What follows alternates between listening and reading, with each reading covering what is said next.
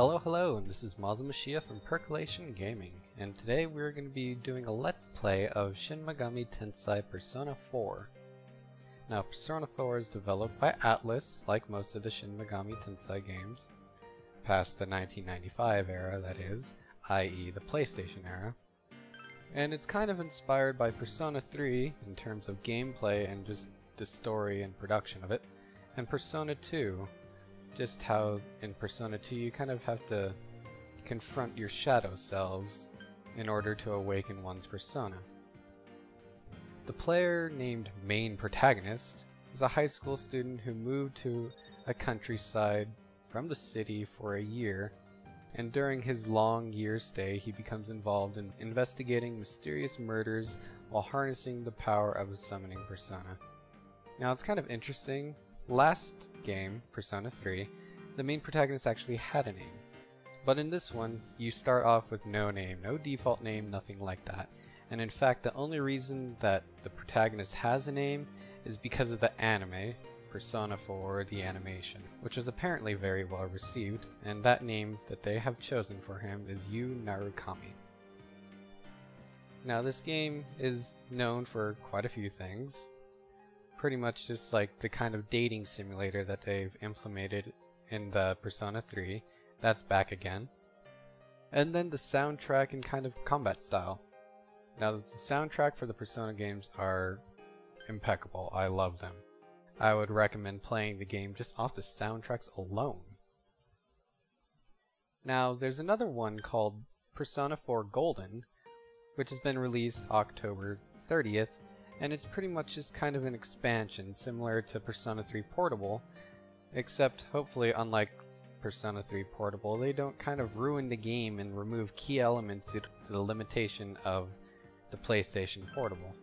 Now the PlayStation Vita, since it has a lot more working room with it, it's supposed to be just an all-around better game and supposedly an expansion on the game.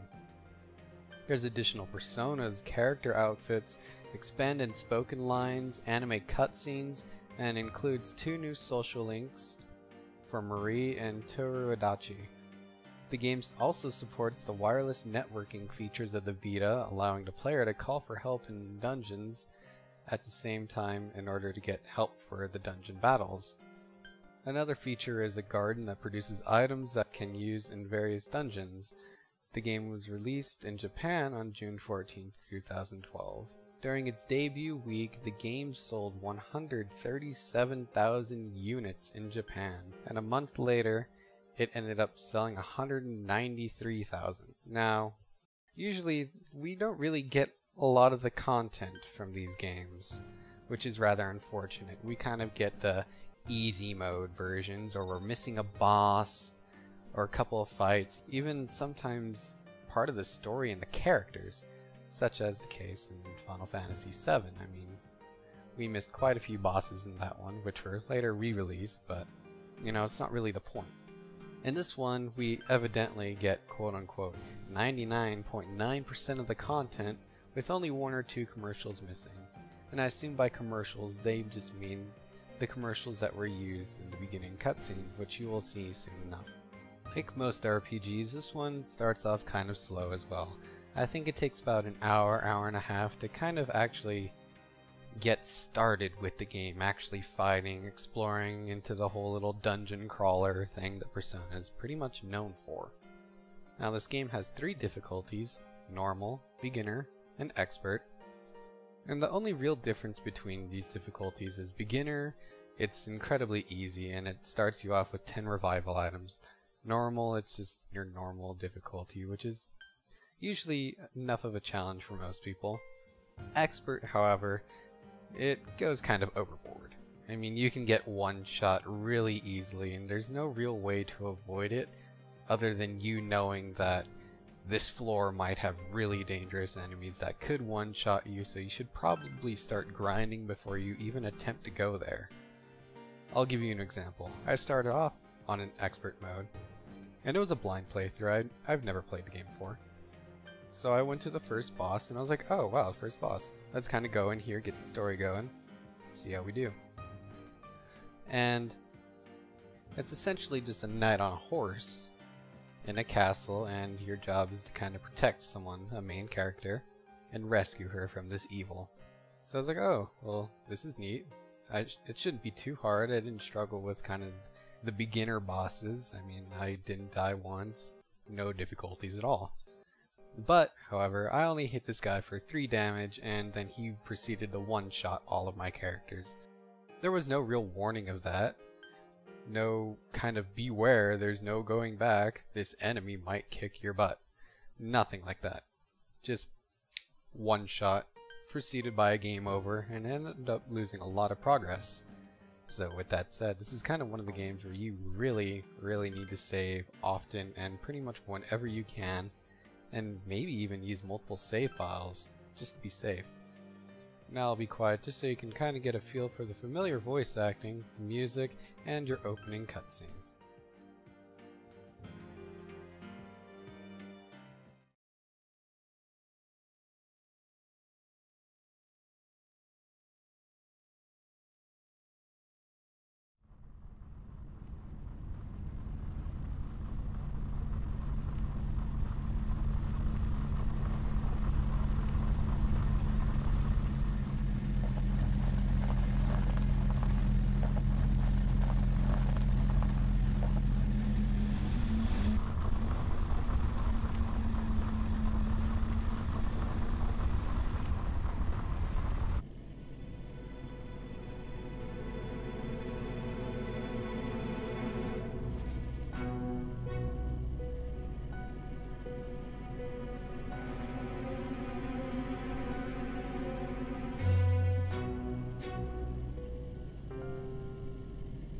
Welcome to the Velvet Room.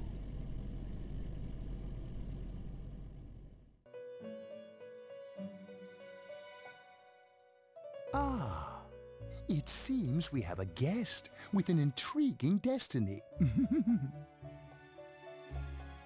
My name is Igor. I am delighted to make your acquaintance. This place exists between dream and reality, mind and matter. It is a room that only those who are bound by a contract may enter. It may be that such a fate awaits you in the near future. Now then, why don't you introduce yourself?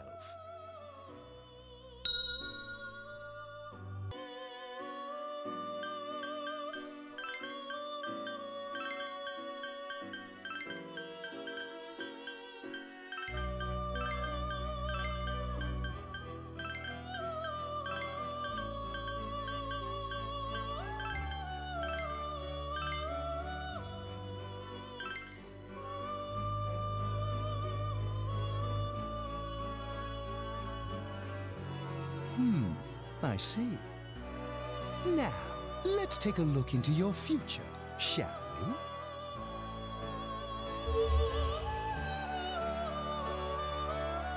Do you believe in fortune-telling? Each reading is done with the same cards, yet the result is always different. Life itself follows the same principles, doesn't it?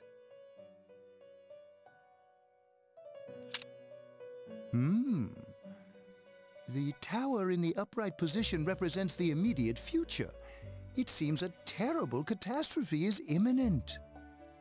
The card indicating the future beyond that is the moon in the upright position. This card represents hesitation and mystery. Very interesting indeed. It seems you will encounter a misfortune at your destination, and a great mystery will be imposed upon you. In the coming days, you will enter into a contract of some sort, after which you will return here. The coming year is a turning point in your destiny. If the mystery goes unsolved, your future may be forever lost. My duty is to provide assistance to our guests to ensure that does not happen. I have neglected to introduce my assistant to you. This is Margaret. She is a resident of this place, like myself. My name is Margaret. I am here to accompany you through your journey. We shall attend to the details another time. Until then,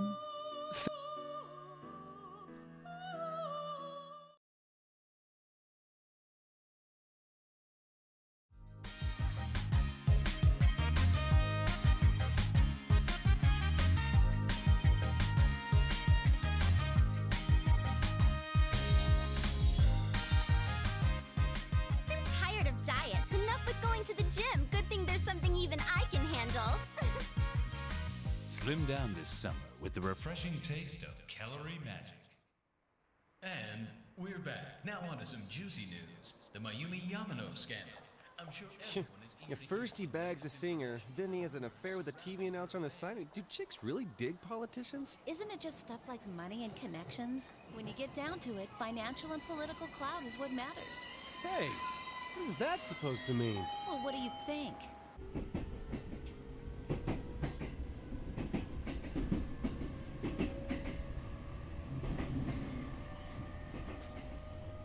Well, I'm sure that you all know already, but at the end of this month, he will be transferring to another school. Seriously? Oh my gosh, I can't believe this. Quiet down, guys. I'm not done yet.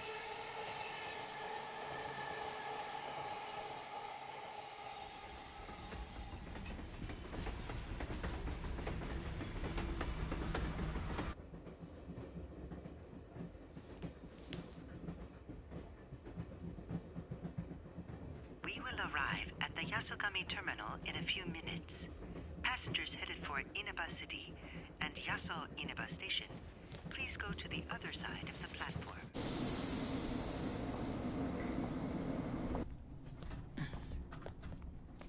The scandal involves the Enka star Misuzu Hiragi preparing to tour overseas. Taro Namatame, a council secretary in the Inaba region, whom she married just last year, is now under suspicion of having an affair. What's more, his rumored mistress is the well-known TV announcer, Miss Should we go soon? Yes, just about. The question on everyone's minds is how this love triangle will affect.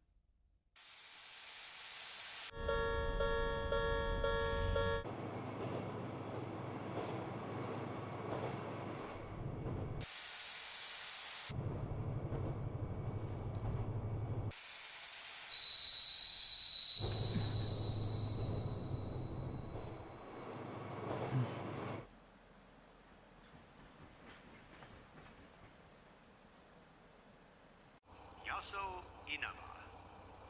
Yaso Inaba.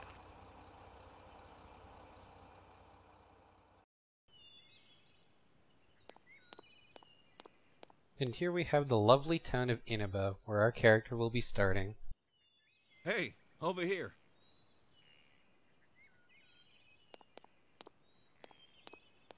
These are the two you'll be staying with. Well, you're more handsome in person than in your photo. Welcome to Inaba. I'm Ryotaro Dojima. I'll be looking after you. Let's see, I'm your mother's younger brother, and that about sums it up. As you see, it's kind of a choice system. You get to choose your own dialogue in a very limited sense. I'll say, you've really grown. I still remember when you were in diapers. At least you didn't change those diapers. This would be awkward. This here's my daughter. Come on, Nanako.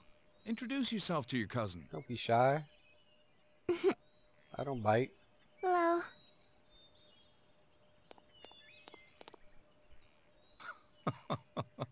What are you so shy for? Oh. Ow! Dang, she's got spunk. She is mad. Well then, let's get going. My car's over there.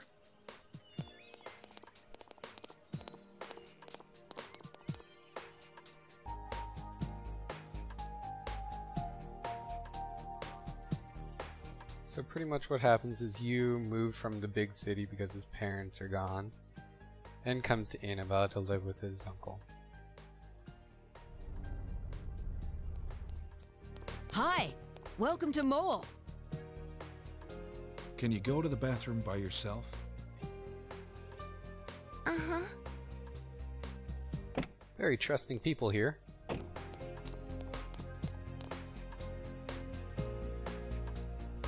It's in the back, to your left. You know which way's left? The side you don't hold your chopsticks in. Is that really a habit? I know. Jeez. I mean, Americans tend to use whatever hand they like for their forks and knives. It doesn't even matter. Are you taking a trip? No, we just went to pick him up. He just moved here from the big city. A city, huh? Fill up my car while you're at it. Regular's fine. It must be weird. Right away, sir. I didn't even know attendants like that still existed. Time as any for a smoke.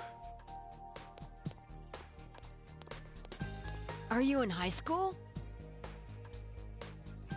Does it surprise a city boy to see how little there is out here? I'm sure it could be There's worse. so little to do, I'm sure you'll get bored fast.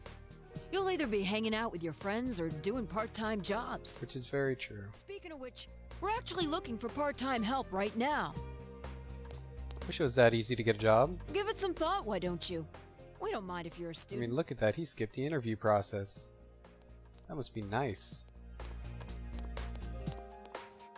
Oh, I should get back to work. Pretty much how it works is you kind of get part-time jobs in order to pass the time, as this is a kind of simulation game. Are you okay? Did you get car sick? You also end up hanging out with You your don't look friends too good.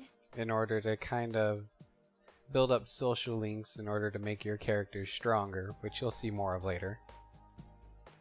And you see that old man and that dog like everywhere. I swear to God, they're stalking you. They want to have a passionate affair with you, and it's pretty gross. Even the dog wants to be involved. This one's Sick City. All right, let's have a toast. What are we toasting? Okay, wait, what did we toast? We didn't toast anything. You're doing it wrong. So, your mom and dad are busy as always. They're working overseas, was it? I know it's only for a year, but getting stuck in a place like this because of your parents? It's rough being a kid. Well, it's just me and Nanako here, so it'll be nice having someone like you around. So long as you're here, you're part of the family.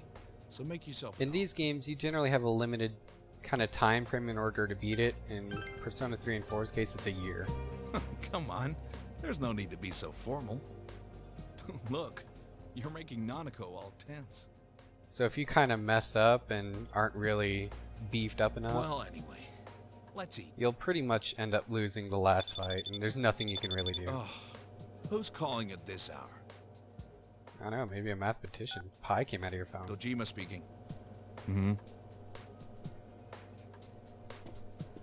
Yeah? I see. So where is it? Uh-huh. Alright, I'm on my way. Looks like I made the right choice to skip the booze. Probably not. You should have taken a few shots. Sorry, but I gotta go take care of some business. Go ahead and eat without me. I'm gonna eat your Photoshop food, by the I way. don't know how late I'll be. Nanako, you help him out, okay? It's gonna be delicious. Okay. It's kind of weird how they modeled out drinks and cups and stuff, but for food, they don't really model it out with a few items. It's just kind of Nanako, Photoshop. it's raining out. What did you do with the laundry? I already brought it in. This is one responsible little girl. Alright, well, I'm off. She's kind of like a maid. His dad's got her trained. Look at that hot rod. Vroom, vroom. For this week. Next, let's take a look at the hourly breakdown of tomorrow's weather.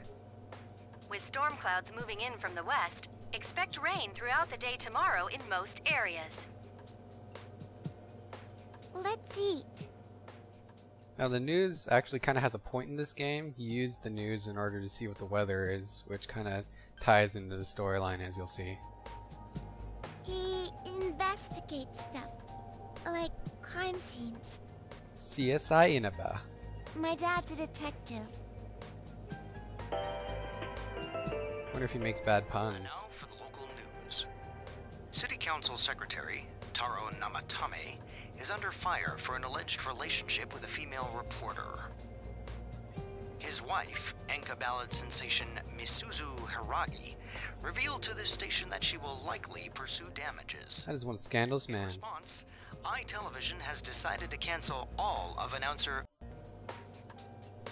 until allegations of an affair with Mr. Namatame are resolved.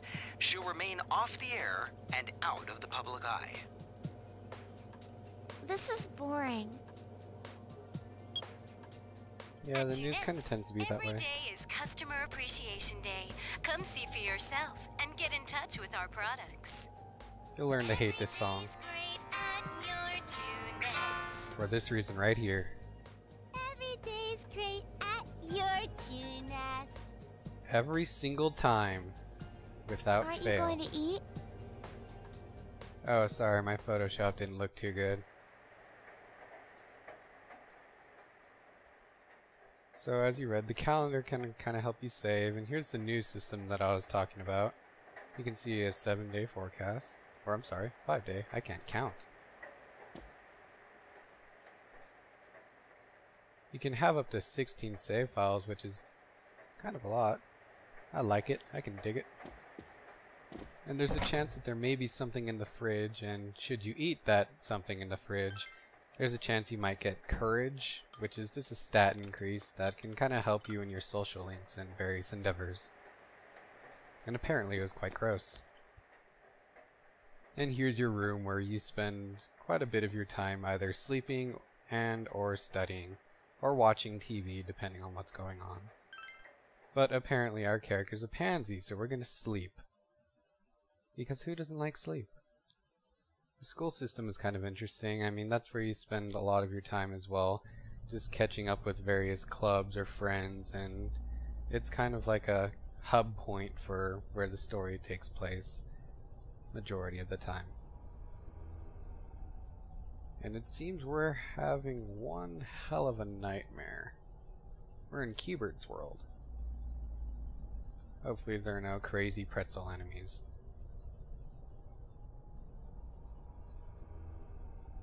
Now the controllers are kind of straightforward. I mean, it's typical for a PlayStation RPG.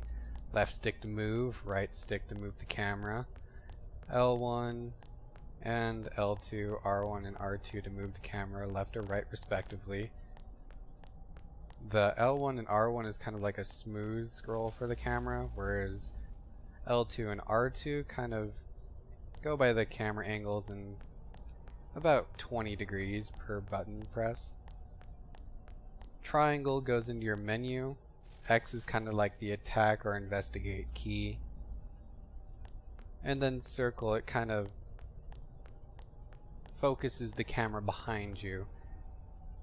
It's very useful if you're trying to look at a very specific area.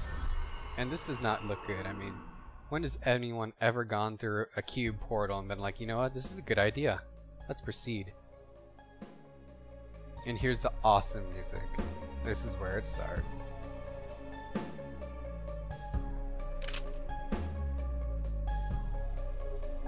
This isn't the main battle music, but it's just kind of a nice little segue into it. And apparently we're pursuing someone and have pulled a sword on them. I don't know where we got a sword, but apparently we have a sword. And it's about to go down. But we can kind of barely see him. It's not looking too good. His health is barely budging. Oh, and now we can't see him at all. There's so much fog. Just swing blindly. You can do it. Fight. Fight the power. If only it worked like that. Clearly need like fog lights or something, man, because this isn't working. Wait, we're losing consciousness in a dream. Oh god, Inception! Doom, doom.